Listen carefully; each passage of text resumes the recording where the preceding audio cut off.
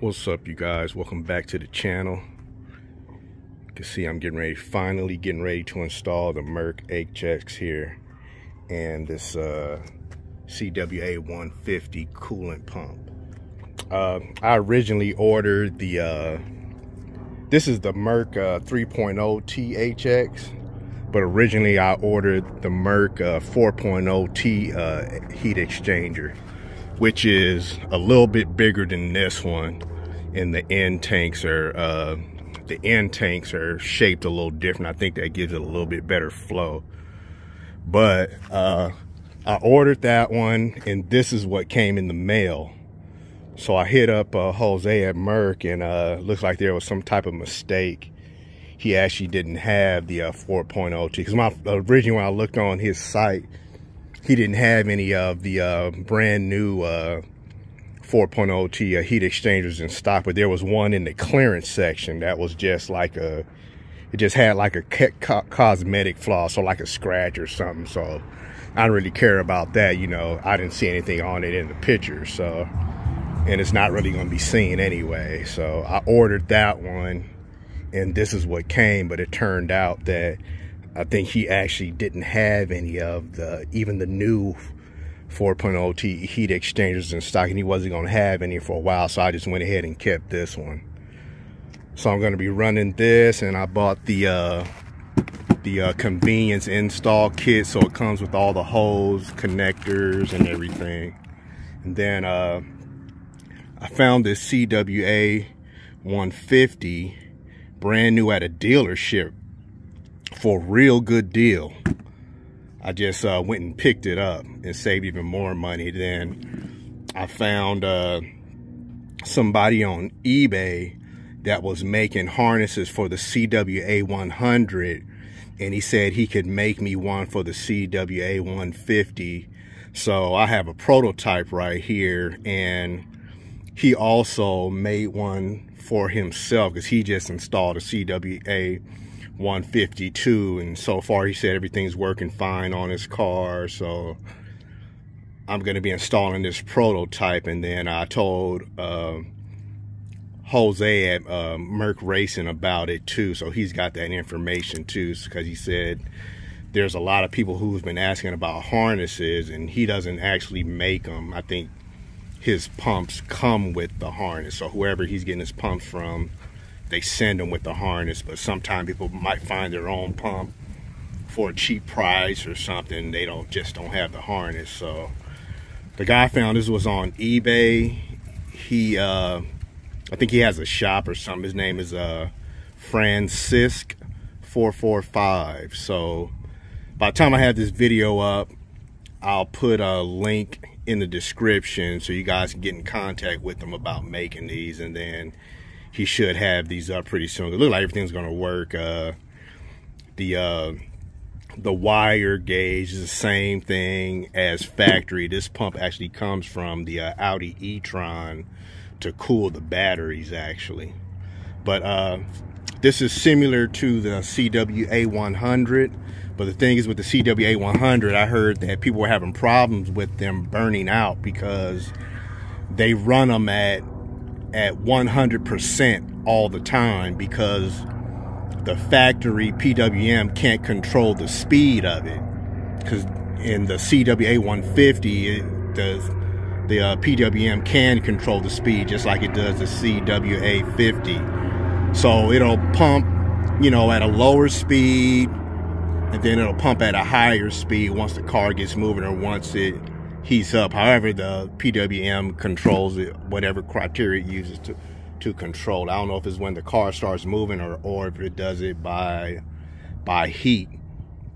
But it'll speed it up and then slow it down when it needs to slow down. So this should be a nice little upgrade. And then on top of that, the other benefit of this is going to be pushing more of the cooler fluid from the HX through the supercharger to keep the supercharger cooler, because, you know, this is modified and it has the smaller pulley, so spinning faster, creating more heat. So the supercharger's pushing out a lot, you know, hotter air, so it needs to be cooled a little bit more to keep efficiency up, you know, lower intake temp, you know, more performance. So that is gonna push more of the cooler fluid through the intercooler cores inside the supercharger to keep it cooler, basically. So, but anyway, I'm about to get started with this install, and then I get back with you guys and we'll see what kind of temps I get. Right, you guys, I just got the cooler off, though, the stock heat exchanger off. See, I got the lines pinched, both of the lines pinched. But check this out, I want to show the size difference.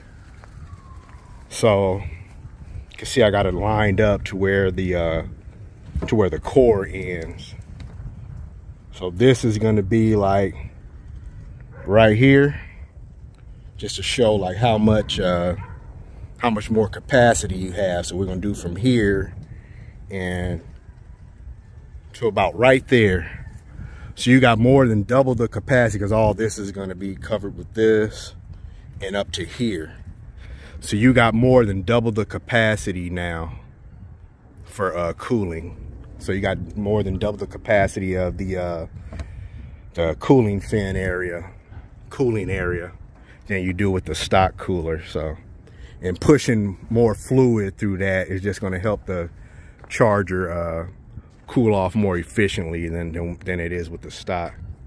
With the stock, it wasn't bad, but you know, when I took it off, you could see a lot of stuff was falling out. So I probably need to clean these things too every once in a while.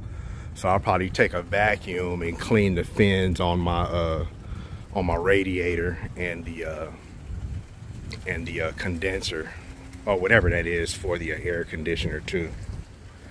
But all right, I'm gonna get back to it and I'll get back with you. All right, you guys, excuse the lighting, got late, but got everything hooked up.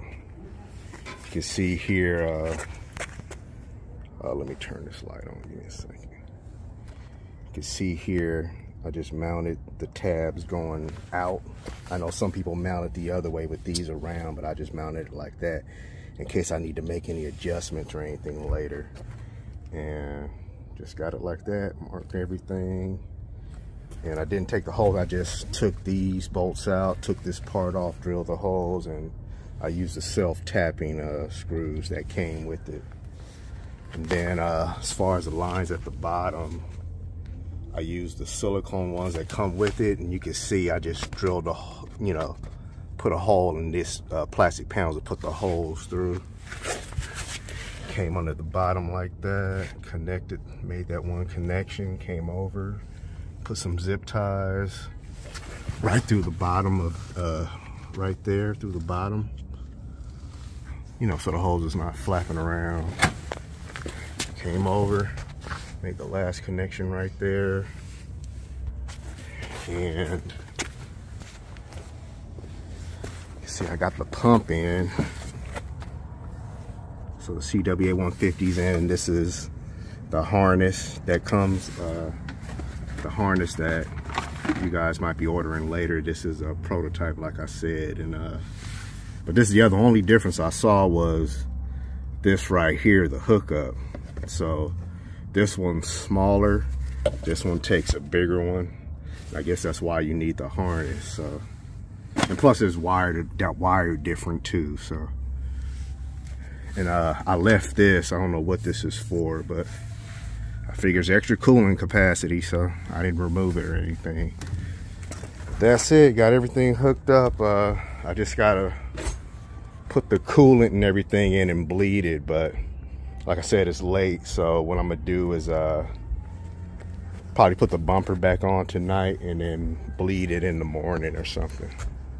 And then I'll have this going tomorrow. Right, you guys, I'm back. I drove the car around last night and bled it a little bit more. Then I bled it a little bit more this morning, and I had to drive, you know, take care of some business this morning, about what, 20 miles. But I noticed when I got on the freeway, it was what, like 60 something degrees, like high 60s. and no, it was low 60s, I'm sorry. I think it was 61 degrees, and I was at like 75, somewhere around there, but I know it was like, I stayed a consistent 13 degrees above ambient all the way until I got to where I'm going. Well, almost all the way, because I got on it, and of course the temp shot up, but then they rapidly went back down. And right now you can see I'm at it's 70 degrees Fahrenheit. I'm on my way back from where I was. The car sat for like about 45 minutes. So of course it was like heat, so it was like 123 when I started the car up. The temps were the intake air temp, but now you can see I'm at like what, 16 degrees above ambient, and that seems to be the trend so far for like cruising speed. I know some people are saying they get like 20, but so far I've been getting like around 20, but mostly staying under 20, which is good. So seems like that that CWA150 is doing its job. So, you know, like I said, I still got to bleed it some more. I got to do the 034 billet charger bleed screws, and I'll bleed that out a little bit more and then go from there. But so far, so good. Right, y'all. You can see that I've been driving around, got on it a little bit. I'm at 71 degrees right now. I'm at 92, so it's fluctuating up and down, but you know, around 20 degrees above ambient on the freeway, of course. So I want to get on it right quick to see how fast the temps will drop. So we're gonna do a lot of cars out, so bear with me.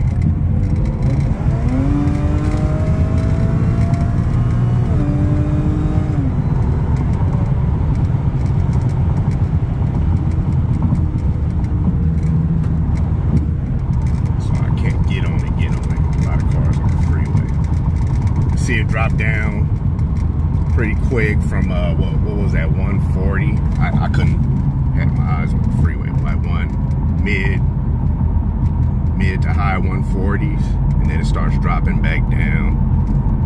And then of course, you know, it takes a little while to get back down to around 20 degrees above ambient. So, you know, probably like divorcing the system and running you know, just straight distilled water and a little bit of G13 or water wetter, I guess. It'll probably make those temps drop a little faster, but it seems like the CWA is pretty solid, man. I think I don't know if there's anything, any pumps that are bigger in the same body of the CWA pumps. I've only seen, the biggest one I've seen was the CWA150, so I guess that's something to think about. But there's still a little bit more to do, like putting some ducting around the heat exchanger to get more airflow, especially like when you're at a light and you put the fans on high, you'll get a little bit more airflow through the heat exchanger, and you know, it'll help drop temps more, like if you're at a light or something like that, or if you're at a drag strip, and you know, see the temps going up some. All right, so I was about to put the billet bleeder screws in the supercharger and bleed it, but one of them broke. You can see right there, this broke off. I got this one to turn. I stuck a flathead in there and just kept doing it. I also put a vice grip and turned it, and that one started to turn. So being that I gotta work tomorrow and the next 3 days before Thanksgiving, I'm just gonna go ahead and wait to mess with this in case anything else happens, so I can drive the rest of the week. So I'm gonna wait until sometime during the week when I'm off of work, when we're off for vacation, to put the billet bleeder screws in. Drove the car around some more. I noticed after I did a few hard pulls that when I was cruising, it was taking longer for it to cool down. So of course, you know, I think there's still some air. So for now, I've just been burping it through the coolant cap. Just letting, you know, driving around, letting it cool down, and then I'll kind of squeeze this hose right here, and that could kind of tell me if there's still a lot of air in the system. It was kind of tight, so I bled it out, and so I'll probably be doing that the next few days until I'm able to get these bleeder screws out. And I did open this one this morning, and as soon as I cracked it, coolant was coming out with no bubbles, so it seems like that's probably bled. The only thing about this is that it's like you got to get it so tight that you know, a flathead won't really open it. And in fact, this morning when I tightened it as much as I can with the flathead, it was still seeping out a little bit. So I had to get a vice grip and tighten it with that. I mean, some channel locks and tighten it with that. So probably gonna be looking for a better seal for this. But other than that, everything seems fine. Still gonna look for a way to control the sorry y'all, just got interrupted. This guy's back again, so it's about to go down. But let me finish this right quick. we're probably gonna get out here and do this in a little bit. But yeah, I noticed the temps, like after I do a few hard pulls, that the temps were staying like around 30, around the, you know, the low 30s above ambient. And then after a while it would start falling down. So I'm thinking something good to do would be, because I'm thinking, I thought that the when the fans came on, like when you do the max cool feature or whatever it's called, that the pump came on too. But it seemed like that's not the case, because I was out here last night and I turned the fans on high through the cruise control for the stage 2 tune, and I put my hand on the pump and I didn't feel anything on the pump. So I think the pump is only coming on high like when you're on the like freeway. So I gotta see how this pump is actually controlled. What I'm hearing is that it's actually controlled by the car speed. Like if you're on the freeway, you're getting on it hard, that the pump will come on full speed. So I'm gonna try to look up in VCDS to see like if there's any way to control it, or maybe hook up a switch inside the car. So like after I do a hard pull and I'm like, you know, at a light or something like that, or at a stop, I could turn the pump on 100% and let it cool the intake heat down, and then be ready for another run or whatever. Because like I said, like I noticed that after I'm doing a hard pull, like it's taking, you know, a little bit of time to for it to come all the way back down to like you know, like the 20s, like around 20 degrees above ambient, you know, like it would like just on a normal cruising or something like that. All right, y'all, but that's gonna be it for this video. Leave a like, comment, subscribe, and I'll see you guys in the next video. And make sure to subscribe because that race is coming up.